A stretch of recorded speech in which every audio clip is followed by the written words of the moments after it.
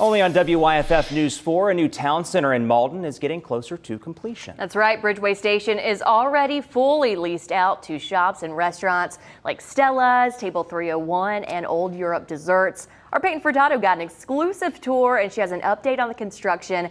She joins us live now. Now, Peyton, there's a lot of buzz around this project.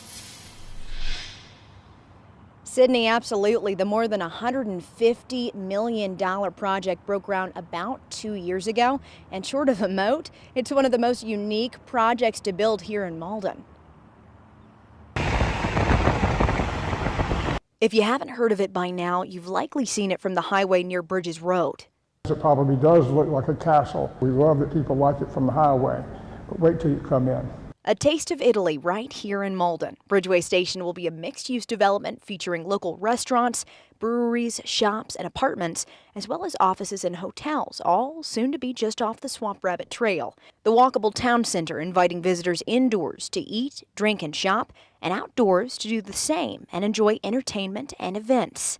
No one likes to walk into a big box with no windows. There's more to life than just doing that, and we want to have people have fun outside as much as inside. Developer Phil Hughes says the project has many Italian and Greenville inspirations down to its smallest details. It's really, hopefully, the magic size to where it feels like you are somewhere different, but it's close by and easy, and it's wonderful where you want to come back. And that doesn't seem to exist in the suburbs right now. Many of those authentic touches, down to the bricks and tiling, imported from Italy. You can imagine the inflation and supply chain issues they're still facing, Hughes says. It's been a struggle in many ways, and almost every subcontractor, contractor has faced these supply chain issues. It has not gone away.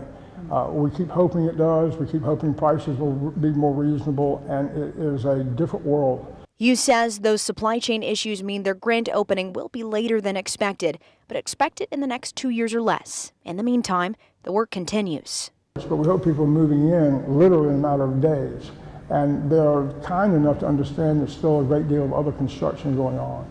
We're just in the process of turning over a lot of the spaces to some of the retail restaurants on the ground floor, and that will take them several months to finish up their space.